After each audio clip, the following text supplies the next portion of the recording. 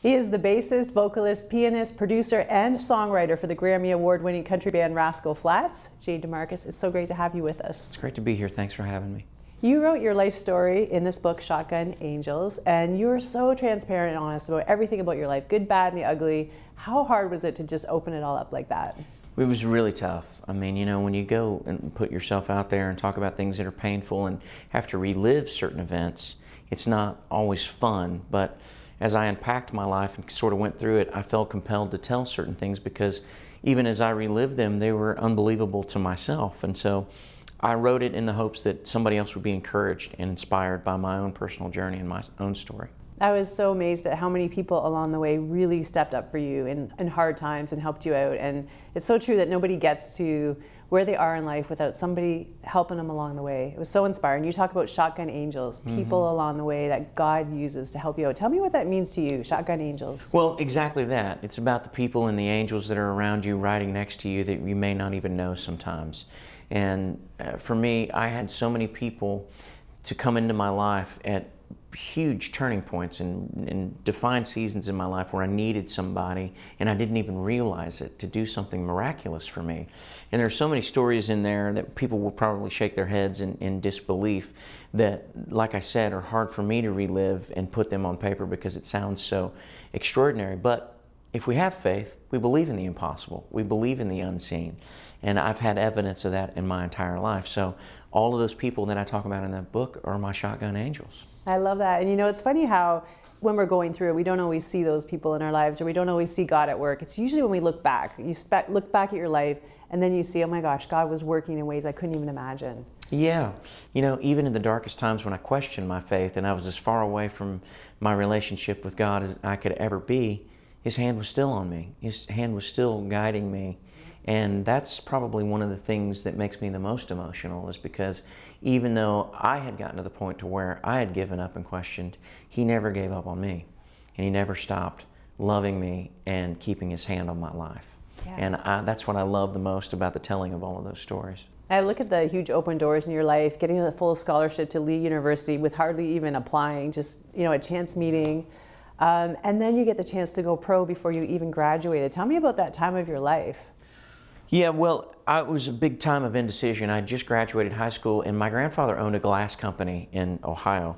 And so I figured that I was just going to go into the glass business, install windows and mirrors, and that was going to be my life. I had no money to go to college. And so, lo and behold, there was a chance meeting that I had with Danny Murray, who is still a dear friend of mine and a great mentor to me. He offered me a scholarship to go to Lee if I played in his group that recruited for the school. And that was my open door and my chance to go to college, and I jumped at it. My life was turned around inside of 8 days. I had a different future mapped out before me in a small window of time. I tell that whole story in the book, and it's truly miraculous how that ended up happening to me. And that began a journey that I didn't even know at that time would ultimately bring me to Nashville and to my first record deal at Benson Records. You formed the band East to West and had incredible success, just kind of took off from 0 to 100 miles an hour overnight. Yeah. That was a crazy time. It was a whirlwind experience, it really was. We went from being in school together to living in Nashville to doing a record and having a first single out, and it seems like it went by in a blur. And we were off and running and everything was going great. And life happened, things happened in relationships that really took me to one of the darkest places I'd ever been to in my life. And, you know, quite honestly, that was the time where I had to dig the deepest and really figure out what I believed and why I believed it.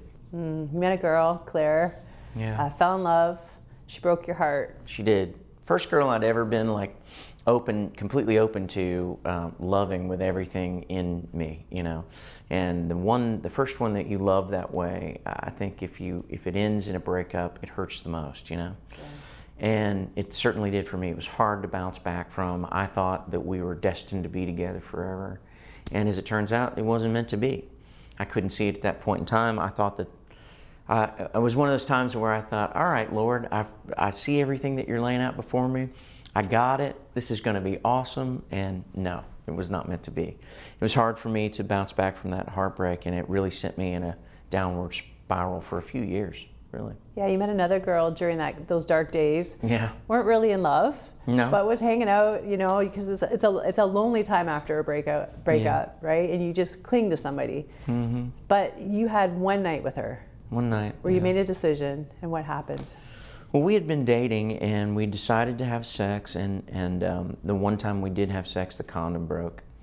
And there was something inside of me that I just knew in that moment that she was pregnant. I don't know how I knew it, but I just had this gut sinking feeling that we were in trouble. And I freaked her out to the point to where she got up and left and didn't speak to me, didn't really want anything to do with me.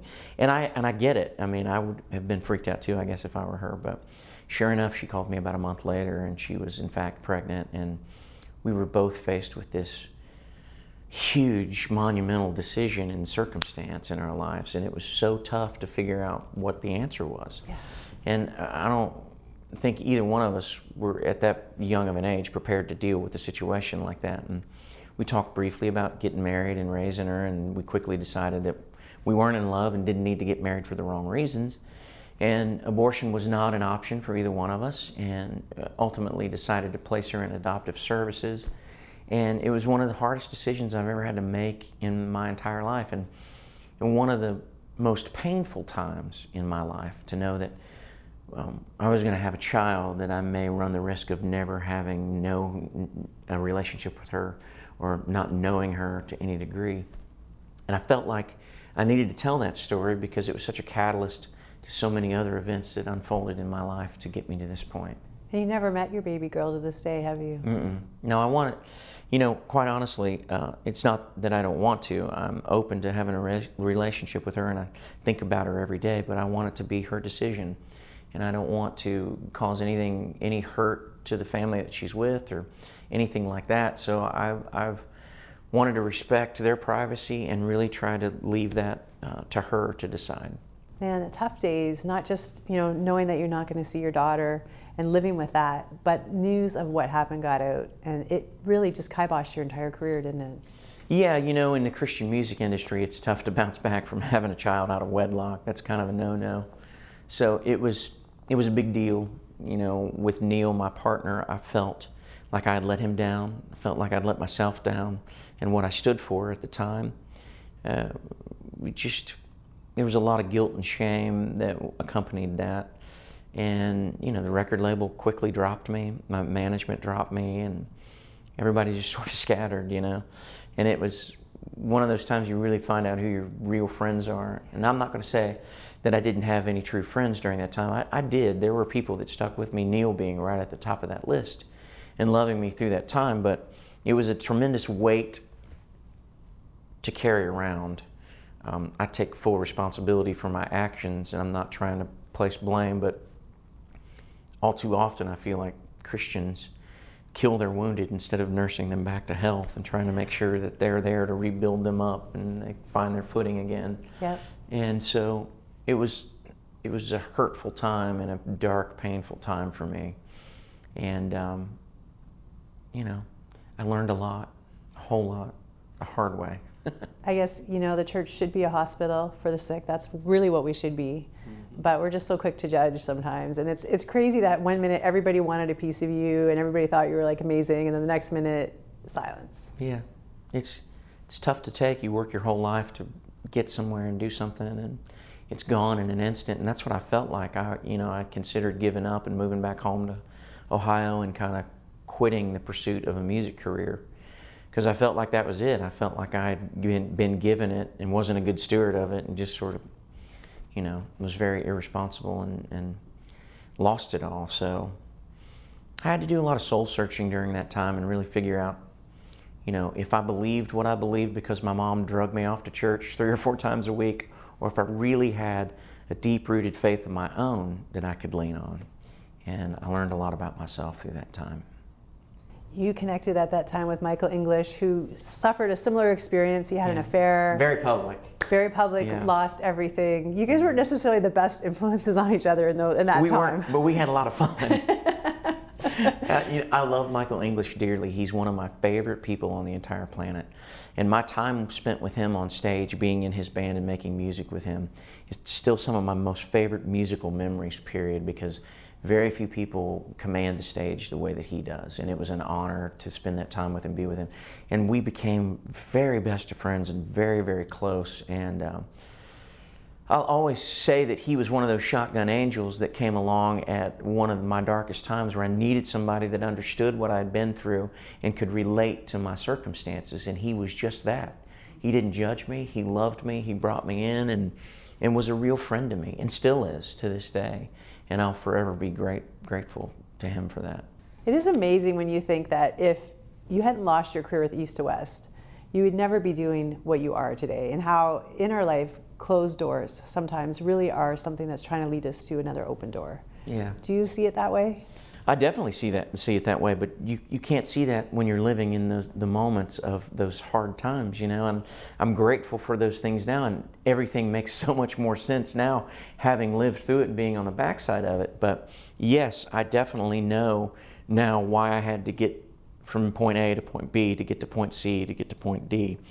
But it doesn't make it any easier when you're having to live through it in the moment. No, not at all. And tell me about the choice between being a Christian band, Christians in a Christian band, and people of faith kind of in a more mainstream band. Or is there any difference? Well, yeah, there is difference. I feel like if you're a believer in a band that just does music, you're not going to be judged and set up on this pedestal that everybody's just waiting to knock you off of. You know, it just seems, unfortunately, that all too often that happens in Christian music. And I think Gary in particular had followed my career with East to West and saw what happened to me, and he didn't want any part of it. So we just wanted to go out and have fun and do the kinds of songs that would make people happy, touch their lives in some ways. And you know, a pastor friend of mine says it the best. I love going to a Rascal Flatts concert because you sneak the gospel in and people leave there having heard it and not even realizing it. And that for me is almost as important as anything else, you know, as being called a Christian band. I think we find ways, because we all have similar values and belief system, I think that you can't help but let that message sneak into your art some way, and we've been able to do that. I've been to your concert, and there's been moments where it felt like church. Yeah. I was like, we're having church, this is crazy. I mean, we all grew up in church, so somehow or another it's going to find its way into it, you know, and we love that. That's one of the big pieces of who we are as people and as artists. So now you're kind of coming out, you're talking a lot more publicly about your faith with this book. Are you worried that you're setting yourself up again on that pedestal? Well, there's no doubt about it. I mean, it's already happened. It's like, you know, he's out there talking about what a great Christian he is. No, I'm not talking about what a great Christian I am. I'm talking about the fact that I am a Christian who has made mistakes and continues to make mistakes and recognizes that I need help because I'm a fallen person and I don't want to go through this life alone. I love the fact that I do have the kind of relationship that I can lean on in my faith with Christ that will get me through the darkest and most turbulent times.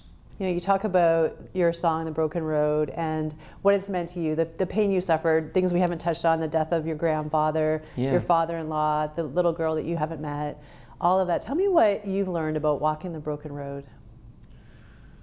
Oh gosh, that it takes so many twists and turns you never see coming and never expect. But I also believe that with every twist and turn, there are places that you can find unbelievable strength and hope when you least expect it.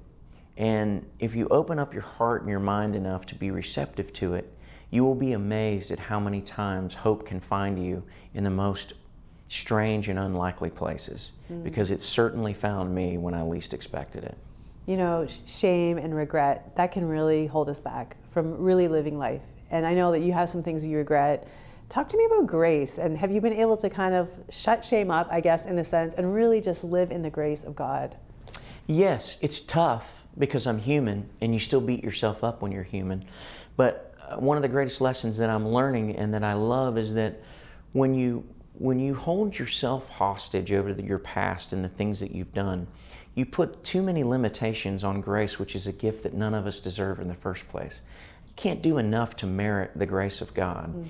And ironically, I was in a band whose name was taken from the scripture that He cast our sins is as far as the east is from the west, into a sea of forgetfulness. So we're the only ones that hold on to our past. he lets it go and he forgets it. And all too often, we're too hard on ourselves, I believe, as human beings. Oh, yeah. Because all of us deal with pain and hurt. All of us deal with regret, disappointment. The good news is there's a way to get through it, and there's someone that can help you get through it. And that's the main thing that I want people to take away from this book. I'm not preaching to anybody that if you're not a Christian, you're going to hell and you should this and that and other. What I'm saying is there's been something that's helped me in my darkest times, and I hope that you're open enough to consider that it might be a source of strength for you in your own life. I've so enjoyed talking with you. Loved your book. Jay, thank you so much for visiting with us. I appreciate it. Thank you for your time. Thanks for checking out 100 Huntley Street. If you were inspired by the story you heard today, subscribe to our page and check out thousands of other life-changing stories we've shared.